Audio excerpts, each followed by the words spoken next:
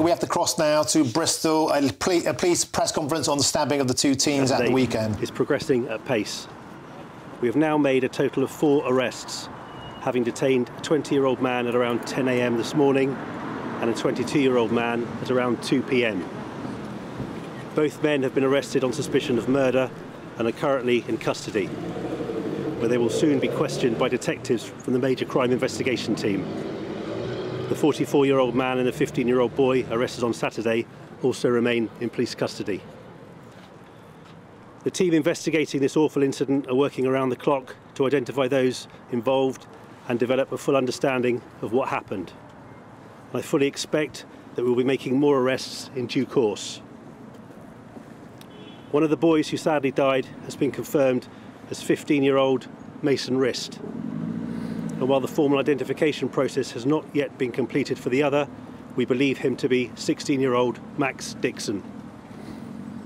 These were 2 young men who had their whole lives in front of them, and our thoughts are with their families at this extremely difficult time. We have specialist officers in place providing them with support and keeping the family informed of developments. I know that the families are grateful for the outpouring of love and support that people have shown to them, but I would ask that their privacy is respected and they are given time to grieve. The people of Knowle West have, following this tragic incident, demonstrated what it means to be part of a community, and I'd like to thank them for their support and patience whilst we have carried out inquiries and while we investigate what happened. There will continue to be a visible police presence in the area for the coming days, and I encourage anyone with questions or who has information which could help our inquiry to approach an officer. This is a traumatic incident, and I'd also encourage people to look after themselves. We are working closely with the local authority and schools in the area to ensure there is support available for those who need it. I'll now take any questions. Are you any closer to working out why this happened? The investigation's ongoing, considering all potential reasons behind this.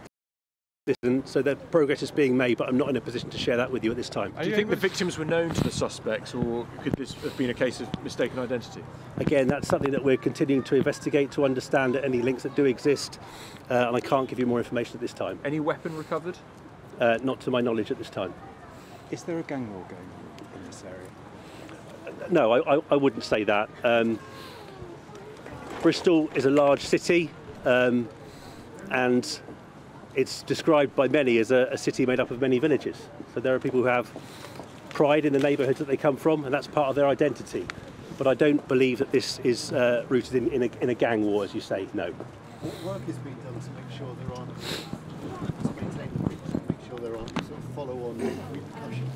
Okay, so there's a great deal that's going on. Increased patrols in the areas that you will have seen, lots of work being done in schools. I've been in contact with head teachers and the education authorities across the city today. Communication is going into those schools to make sure we're keeping them fully informed of what's happening and provide messages of reassurance, and work with the local authority, with community groups to understand people's concerns and respond to those concerns. That's work that will be delivered in the short term, whilst we look to identify and mitigate any risks that exist currently. But in the longer term, this is where we need to pick up the work around addressing the underlying causes of knife crime. What would you say to children who now say they're scared to walk on their streets? I understand the impact that this incident has caused for people. I'm a dad myself, so it makes me reflect on the safety of my children. But you've also seen the strength of community that exists in this part of the city and throughout the city. That strength is what we need to get us through this, and to identify where there is risk and deal with those risks.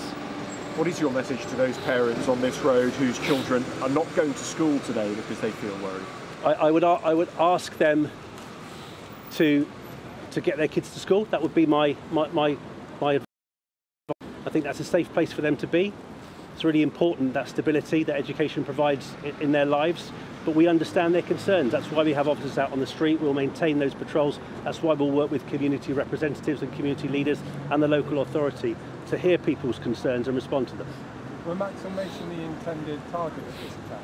That's all still subject to the ongoing investigation to find out what possible motives could sit behind such an appalling crime. Are you able to say if the suspects knew the victims or vice versa? I'm unable to confirm that because that's still under investigation at this time. Mark, if I can ask a question. There's been some suggestion that this attack was warned about in advance of a video posted online. Can you comment on that at all? Are you aware of anything? I can't comment. I'm not personally aware of that, but there's all sorts of work. We've got over 100 officers that are committed to this investigation. We've got officers from neighbouring forces that are supporting us, such as our commitment to investigate this thoroughly. We'll be looking at social media posts, we'll be looking at community intelligence and every other source of information for us to progress the inquiry. Okay, thank you all very much. Thank you.